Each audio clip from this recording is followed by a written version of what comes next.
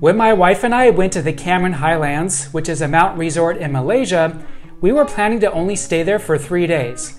Well, we ended up staying there for 3 months, and the reason we stayed so long is because COVID-19 started spreading when we first arrived, and the country went into a complete lockdown and banned interstate travel. So what is it like to live in the Cameron Highlands as a foreigner? That is what I'm going to tell you about in this video. I'm going to take our quality of life, break it down into 10 categories, and tell you which categories I think were better in the Cameron Highlands and which, in my opinion, are better in our hometown of Charlotte in the United States. When we arrived in the Cameron Highlands, we checked into the Bricks hostel, but once we realized that we were going to be in the Cameron Highlands a lot longer than we expected, we moved into an apartment that we found on Airbnb. The apartment had a nice, large living area, 3 bedrooms, 2 bathrooms, and a kitchen. It was located in the small town of Tanah Rata, and it was about a 10-minute walk from the apartment to get to the main area of town. Our Airbnb host was fabulous and made sure we had all of the supplies we needed during the lockdown. The cost to rent this apartment was about $630 per month, including all utilities, internet, and the Airbnb and cleaning fees. We saw apartments advertised for around 1,500 ringgit or $350 per month, but that would be for a long-term lease and wouldn't include utilities or other fees. Our townhome back in Charlotte was about the same size as our apartment here in the Cameron Highlands, but the cost in Charlotte, including a mortgage, utilities, taxes, fees, and insurance, was about double the price than it was in Cameron Highlands. So if we compare housing in Cameron Highlands with Charlotte in the US, in my opinion, I think Cameron Highlands wins this category. We'll talk about food next, and Cameron Highlands has a very strong tourism industry, so there are some really good restaurants. Unfortunately, most of the town, including the restaurants, closed after the movement control lockdown was issued, but there were some that we were able to enjoy. We really like the Pizzarella restaurant. Great pizza and Italian food, they use fresh ingredients, and the people who run this restaurant are so friendly.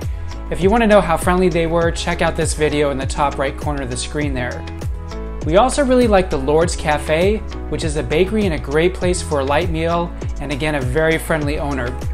And Mossy Forest Cafe had great specials during the movement control order, where we got some great Asian dishes. But because of the lockdown, we did most of our own cooking, and I have to say that one negative to Tanah Rata being a small town is that there is no large supermarket, although there are plenty of mini markets that are well supplied. So which is better, Cameron Highlands or Charlotte? We loved the food we had in Cameron Highlands, and the produce there is very fresh, but because there was no large supermarket, I have to call this one a tie between Cameron Highlands and Charlotte.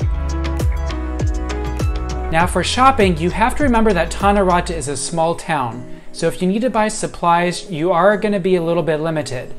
But there is a Mr. DIY store where you can buy kitchen items, hardware, office supplies, and the prices are very good at that store.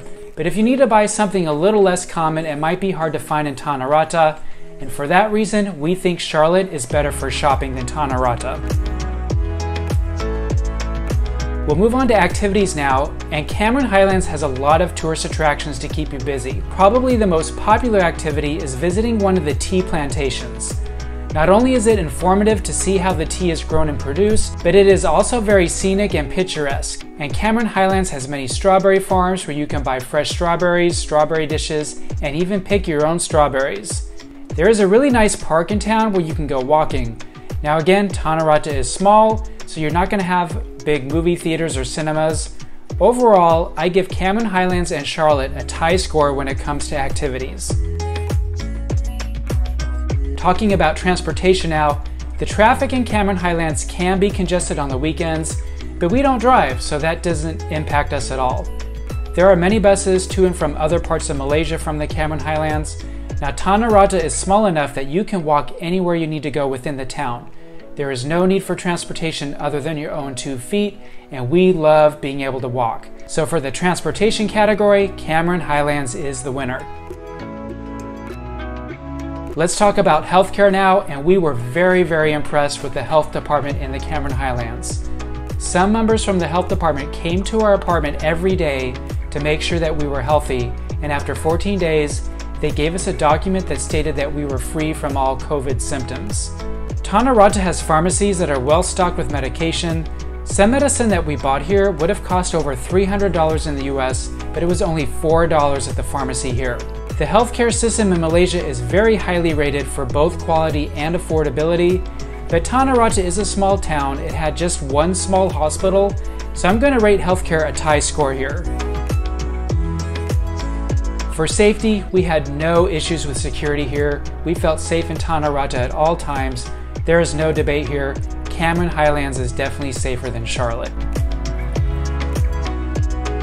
We'll talk about the climate next, and oh wow, the weather in Cameron Highlands is perfect.